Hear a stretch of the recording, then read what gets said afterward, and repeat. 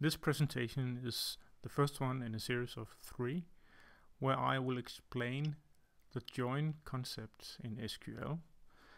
And the first one I will look at is inner join. The series will be 3 videos, one with inner join, one with outer join, and then what I call subtractions from join. That means when we have a result of data and then we will want to only subtract a part of it and present that. So why in the first place use joins?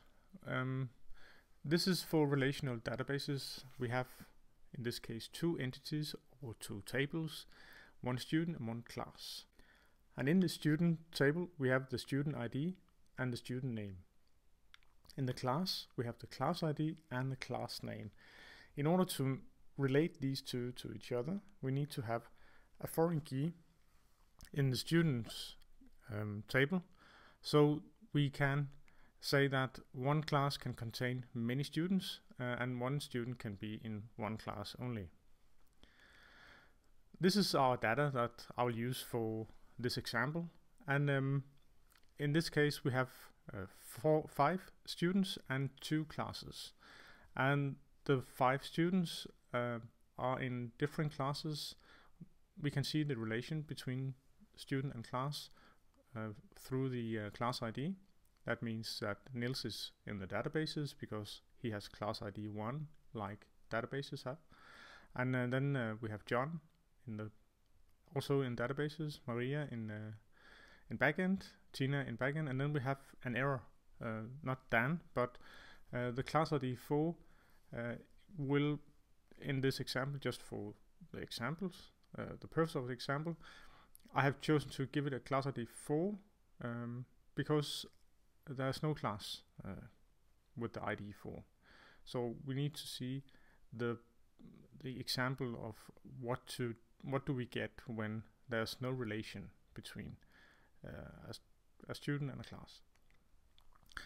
So we can visualize the entities with the Venn diagram. So we can have our students in one circle, and then we can have the classes in another circle. And when we join these two together, we can see that right now, without doing any SQL on them, they are students and they are classes. But what if we want to know who are in the databases class? As we can see here, it's Nils and John. They are in databases class.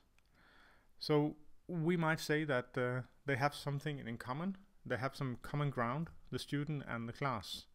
But Maria, Tina and Dan, they are not in the databases class, and the backend is not a databases class. It's backend. So that's why it's outside the common ground. So let's have a look at the SQL that we can use to get this this product or this common ground out of these 2 circles. I use select student name and class name. I'll only need the student name and the class name, and I will get them from student.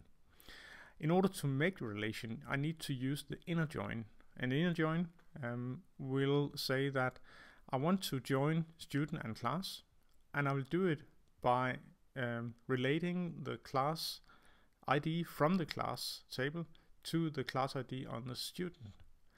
And then I have a where clause at the end where I say that I only need those students and this class name for those who are in the database class, and database class is number 1. So that's why we will get this result, that we will get the inner join. That means the common ground between 2 tables.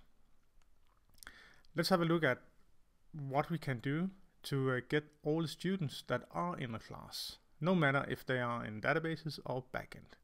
It's more easy, than it's not that complicated, because in that case we only omit the where clause, because now we are interested in anybody who's in the who are in the in one class. That means backend or databases.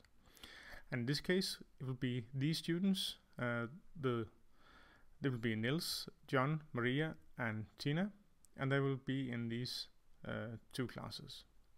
Dan is outside because there is no class with the class ID 4. So that means they have common ground and Dan is outside. And the query result will be something like this. That we'll have student name and class name. These are the two columns I get because I select student name and class name, and I get them from student and I join them on the class through the class ID. So the inner join can be illustrated like this, that we need to have the common ground between two tables. Something that is outside, we will not see it. So the next video will be about left outer join and about right outer join.